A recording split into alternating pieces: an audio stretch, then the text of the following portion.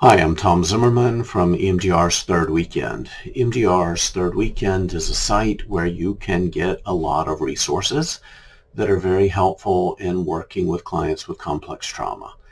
It is the information that may be most helpful if you're an EMDR therapist after your Part 2 training. It may be exactly the kind of thing that we may have included in a third weekend of training if we had it. You also do not need to be an EMDR therapist in order to join EMDR's Third Weekend. Therapists of any type are welcome to join. There may be many things that you can learn about trauma from that site and treating trauma from that site.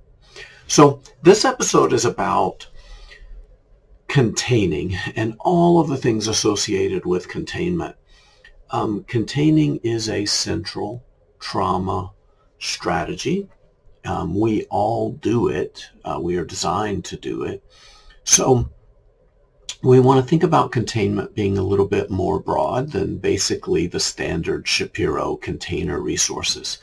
So again, this episode is about understanding what we're doing when we're containing and leveraging that understanding to help clients develop strategies and perhaps even rituals, right, to get stuff that that may be in awareness, put in a place that may be a little bit easier to carry. So long story short, containers may help us expedite the process of returning difficult content back to the limbic brain. So many people with complex trauma, if we think about awareness kind of being like a library, they may have certain volumes, they may have certain whole shelves of content off the shelves and in awareness, kind of sitting, flipping through different pages. What a container does, what a container resource does, is it may be a kind of ritual that lets you return content back to the shelf where you got it from in the limbic brain. Because most of the time, when we do check out material from the limbic brain, we interact with it. We don't actually do anything productive with it. We just get it out, bring it into awareness. It causes one kind of catastrophe or another. And I think probably throughout a good chunk of human history, this has been what humans have done. So again, containers may make what we may normally do in this long of a period of time, something that may make this a much shorter period of time. So in the way I think Dr. Shapiro conceptualized containers is as an almost cognitive strategy, right? Or definitely a visualization strategy, but maybe a cognitive strategy. But it's a cognitive strategy that has the intention to not engage. It's a strategy associated with the intention, setting the intention. I'm not going to engage with this right here, right now.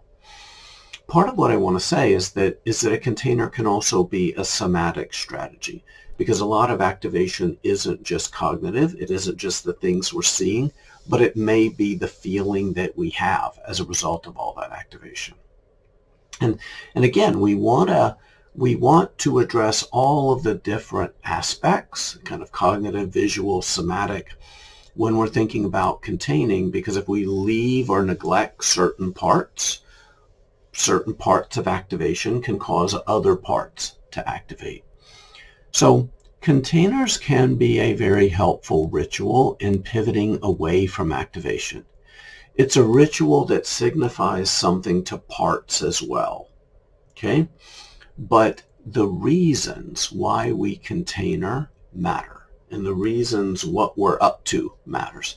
And many problems with containment, regardless of how you approach it, come from the assumptions that clients make about what containment means to current functioning, what containment means related to their past and what we do with their past, and what containment means related to their recovery.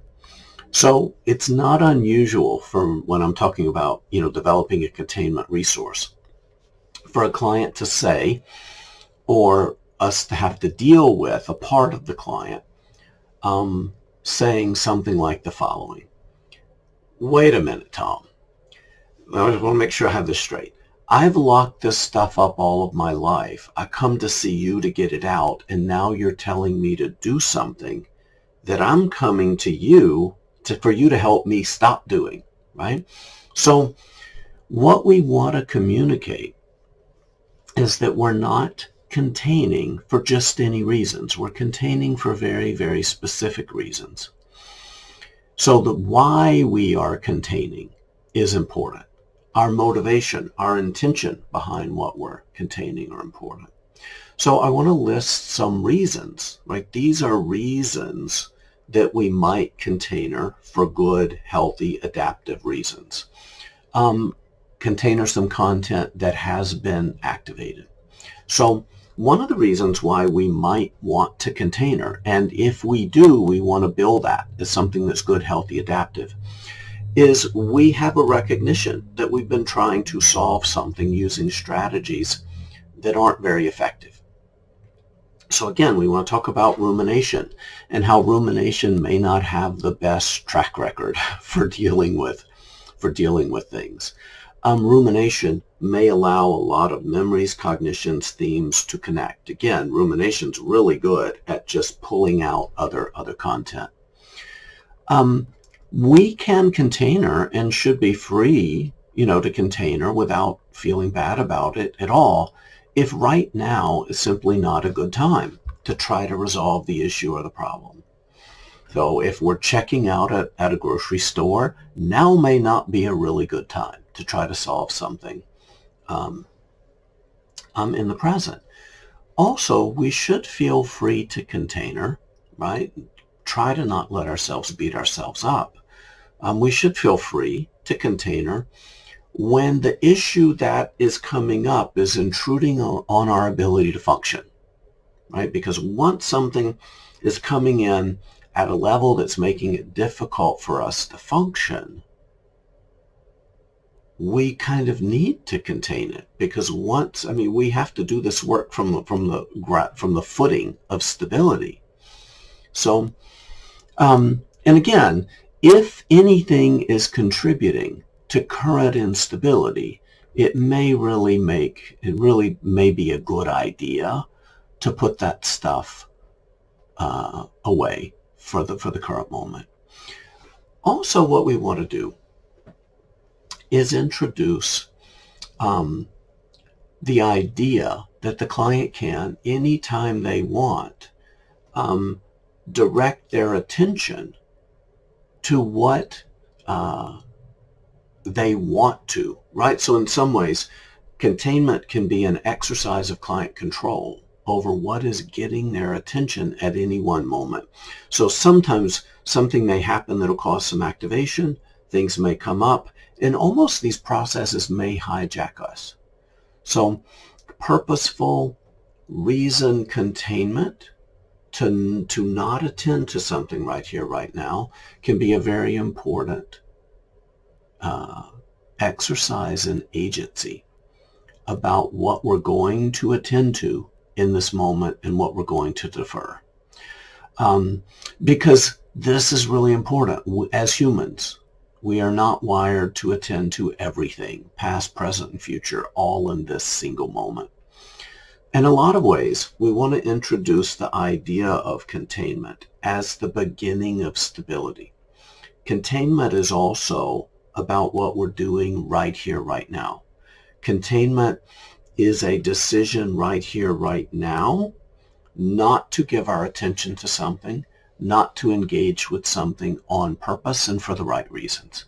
Containment can be the beginning of stability, or containment can introduce the possibility of a little bit of stability.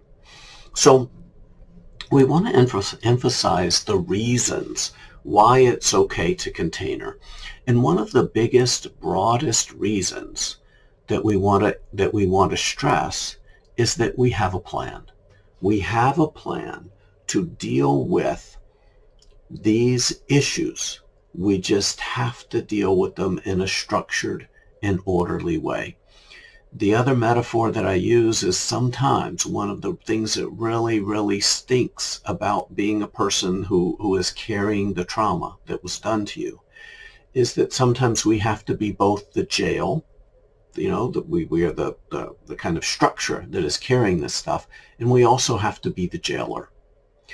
So we cannot have everything that is contained loose. That is an invitation for a riot. So unfortunately, we have to be both the jail and the jailer, but we have a plan.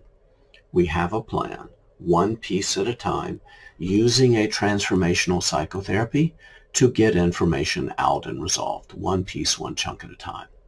Okay, now, clients and client parts will often propose ways of containment that other parts, maybe not in this moment, but other parts later may have some problems with. So as we're developing containers, some clients will say, why can't we use a diaper genie? Right? If you don't know what a diaper genie is, it's this handy little device that you put a diaper in, you twist it a few times, and then you have a kind of a clean space to put the next diaper in as you're cleaning it.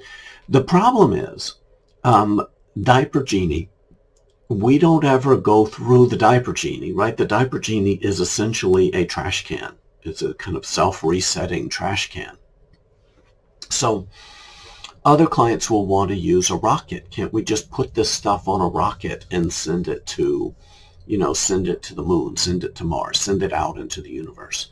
To which I'll say yes, as long as we have a way to retrieve the rocket, because what we are sending away, what we are putting into the container is something that will not be buried, right? It is something that we can't. And again, parts of us will want to incinerate it. Parts of us will want to put it in a trash can or explode it. The things we carry are things we carry because they won't let go of us, right? It's what trauma is. Trauma isn't about the things you can't let go of. It's things that won't let go of you. It's like that tar on the inside. So the other thing we want to talk about with containment is containment in many ways is one of the best adaptations of human evolution. The limbic brain itself is a container. And when you have PTSD, that's a problem, but it's also an enormous advantage because the limbic brain as a container holds stuff, keeps stuff out of awareness. Some things will come into awareness, but what I often will tell my clients is that the reason we're not all in the psychiatric hospital all of the time is because of the containering qualities of the limbic brain. So humans are information processing systems, and when we encounter information that we can't assimilate, either because at the time we're too shut down, we're too overwhelmed, or we simply don't have the needed adaptive information at that time for it to link up with, it's helpful to have a place to put it until we can try again to assimilate it. So clients often come to us with a lot of ambivalence about all this stuff that they're carrying. On one hand, they've consciously and unconsciously tried to process this, right? I mean, I think show me someone with trauma who hasn't tried to process that information using the skills and assets and cultural resources that they have for all of their lives. Almost all of those strategies have been incredibly ineffective strategies in our cultures, right? The cultures that wound us, our best cultural intuitions related to how to actually process trauma are terrible and ineffective and often result in more wounding. So on one hand, we have this history of trying to solve trauma. On the other hand, we have this whole lifetime of very bad visceral experiences from trying to do that. Okay? So on one hand, we try to interact, and on the other, we're trying to not interact with the containered information. So containering, when we introduce this idea of containering, we need to understand that it's not a neutral activity. Asking a client to simply let go of information that is both existentially salient on one hand and intractable on the other is not an easy or neutral task. Everything that we container, past interactions with the container, past strategies in trying to process trauma, and in fact, all of the stuff that we're carrying that needs to be containered are all implicated in what makes containment exercises really difficult for many clients with complex trauma. And whether we realize it or not, we often have a visual bias in our containment approaches. So what I mean by that is, container is a visualization exercise at its core. There's a container that we try to imagine. We have to kind of see information go into the container. So since at its core, and the way it's practiced most commonly, container is a visualization resource, it is helpful to assess whether your clients find these types of visualizations helpful. And if they don't, it's very important to help them develop some accommodations to that. So again, containment is a metaphor, right? It's also a ritual. It's this thing we do.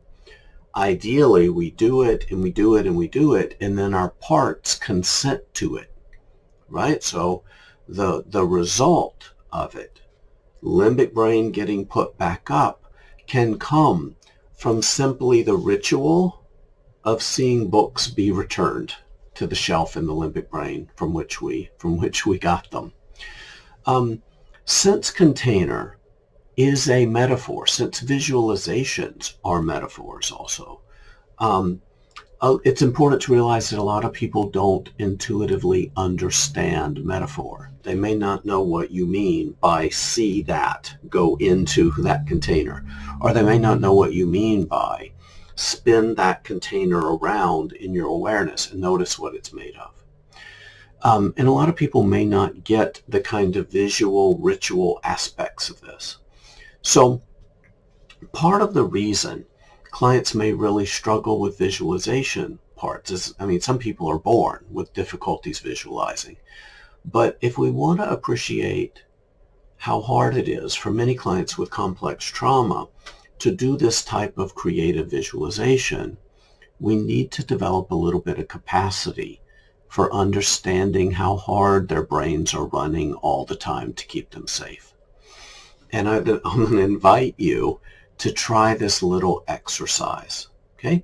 So if your mind is pretty quiet, containment may be a pretty easy task. Visualizing it, seeing things, experimenting may be a pretty easy thing to do. So what I would like you to imagine is, on one hand, counting down from 10 to 0. And while you're doing that, on the other, subtract that number from 10. So 10 minus 10 is 0. Okay, 10 minus 9 is 1. So do this, do this kind of concurrently. And while you're doing that, while you're trying to do that task, imagine a calm scene of a beach. Try to imagine the waves. Try to imagine the seagulls, the sand, the sky, sun, clouds, sands. And also, just for fun, try to do this with all of your eyes open, with your eyes open, because closing your eyes may make anxiety or make disconnection from what we're trying to do in the present even more difficult. So our clients' minds with complex trauma are running very, very hard all of the time to keep them safe. It's really hard to do creative tasks when our nervous system thinks it's at war. Again, very few of the great works of literature in the 20th century were written in the trenches of Europe. It's just really, really hard to engage in creative tasks in a war zone. There's a podcast episode on EMDR's third weekend that focuses on accommodations you can make when clients struggle to visualize. These accommodations include using actual containers, right? Containers in the office with an actual lid that they can, viscerally handle. And or outsourcing the visualization of the container to videos or photos. So again, there's a podcast episode that walks through when clients struggle to visualize in EMDR or in flash therapy. Sometimes the problem with visualization isn't related to the container itself, but in identifying what to container. Okay, so trying to find the handle. So we're containing stuff, right? When we ask the client, can you kind of scoop that up and see it go into your container? The client may not have a handle on what to grab and scoop. Okay, so one of the places that the stress might show up, or that things we need to container might show up, might be in the body. So, and we need to attend to that, because if we don't, body-based activation may cause rumination to start up again. So in the 4 Blinks version of Flash, incorporated into the script, there is this shop vac resource. And I would like you to try this with me. I'll invite you to try this resource with me. We're only going to do it for a very short period of time. But the way I introduce this resource is I'm asking you, have you ever used a shop vac, a handheld vacuum? If you haven't, have you ever used the vacuum cleaner at the car wash, where you drop some quarters in and vacuumed out your car? So what I would invite you to do very quickly is just scan your body, see if there's any distress in your body. If you can find any kind of, knot, pressure, tension, movement, heaviness, emptiness anywhere in your body, I would invite you to kind of drop some quarters in to the shop vac, right? Or flip the little toggle switch on your shop vac, and just notice, right? Just notice that vacuum sensation and kind of move it over, right? I encourage clients to use movement, kind of move it over wherever that tension may be, and see if you can see the gunk, right? That stress, if you can see that stress as a kind of colored smoke, leaving you going into that shop vac hose and into the container of the vacuum, container itself. Okay, so try that. See if that isn't helpful. Sometimes we need to modify. We may need to put a little bit of a screen over the shop vac hose if it's pulling too hard, so that it doesn't pull, parts of the body into the container. So attending to the body when containing can be very, very important. One of the things I also like to do when working with clients of complex trauma is that many times we may try to container trauma, but the moment we've developed this very tentative container resource. So I like to test the container, but I do not like to test the container using actual trauma. I like to test the container using something innocuous, like a business card or a slip of paper. So testing the container using something that is neutral is one of the strategies that's built into the 4 Blinks version of Flash, and it can give us some confidence that containment works. So again, the way we're doing this is we're seeing this business card, the slip of paper, go into the container. We're seeing the door close, and we're just asking the client, does it feel like that thing you put in there is in there? Does it feel like, if you were to open it, would you see this business card sitting on the bottom of your container? Good. So that's a way to test the container without a very strong risk of something bad happening. Good. I also want to point out that if we conceptualize containment being a broader category than simply the Shapiro containment resources, if we think about containment in a more broad, we think about what we're actually doing when we're containing. then there may be ways to do it other than the standard Shapiro resources. And I really like thinking about sensory grounding as a containment strategy, right? In the sense that a lot of rumination and trauma activation happen in this abstracted, right, almost partially dissociated state, in which it's a little bit of the past, a little bit of the present, a little bit of the future, but it's happening up here. It's not really happening in a connected present, right here, right now, in this moment state.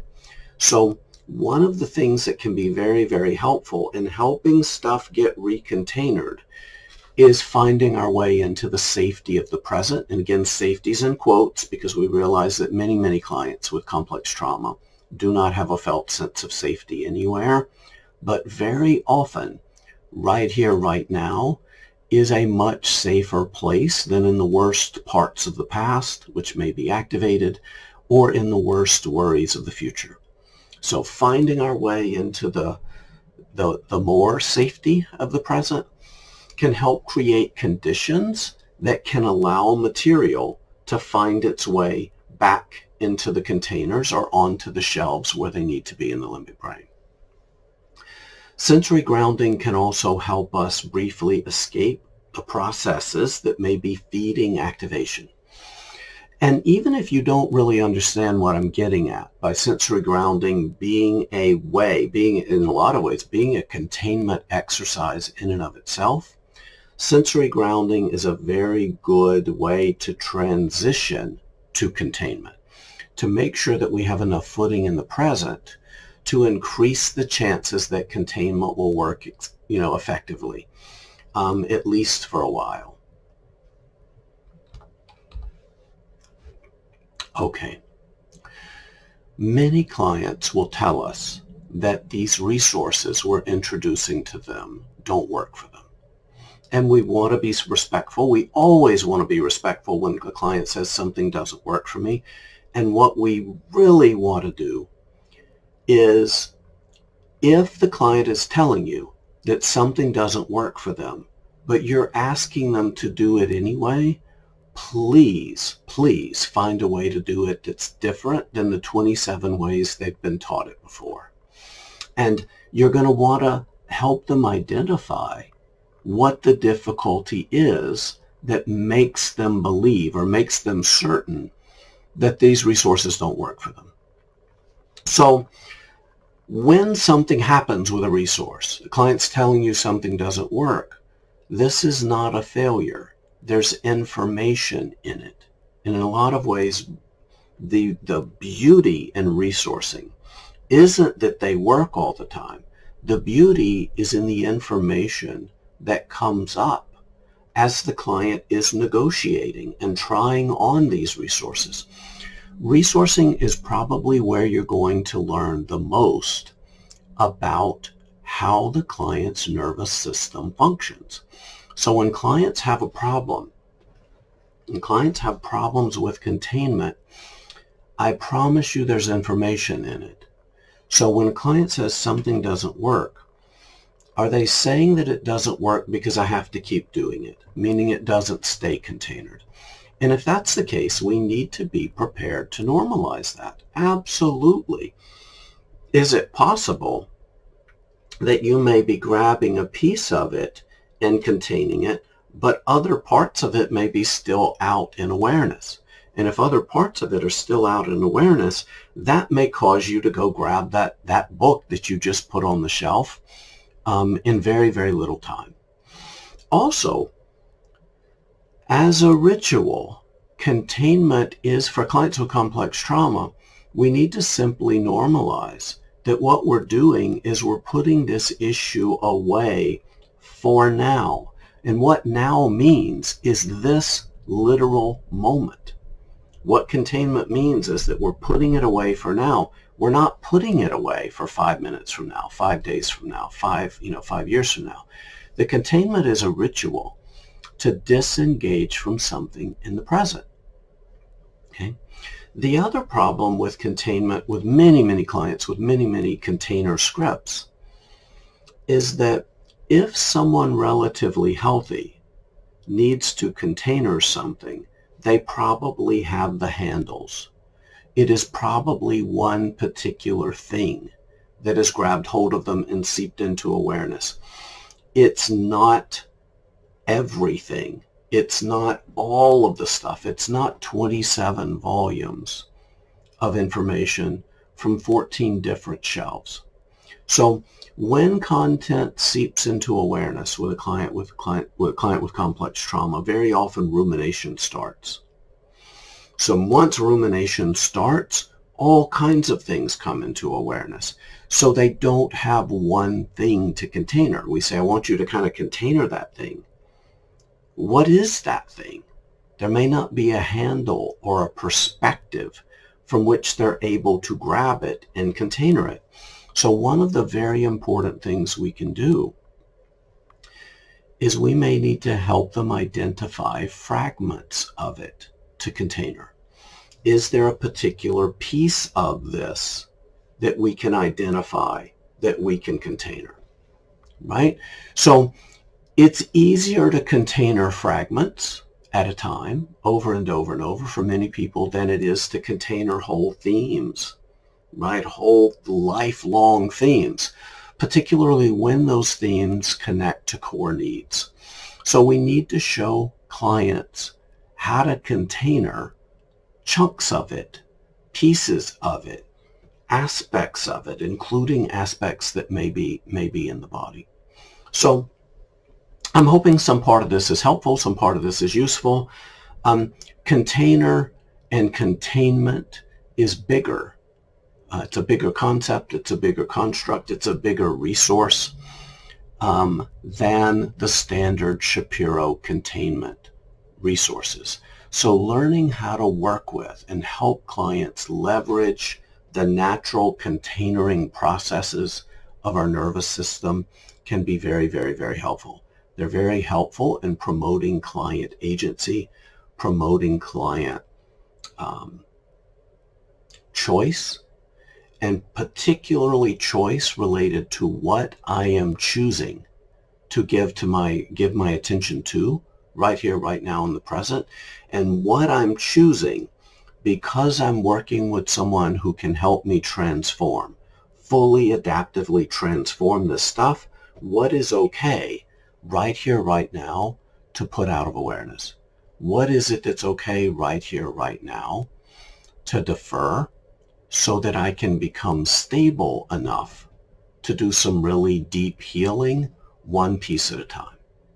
So thank you for joining. Again, I hope some part of this was helpful.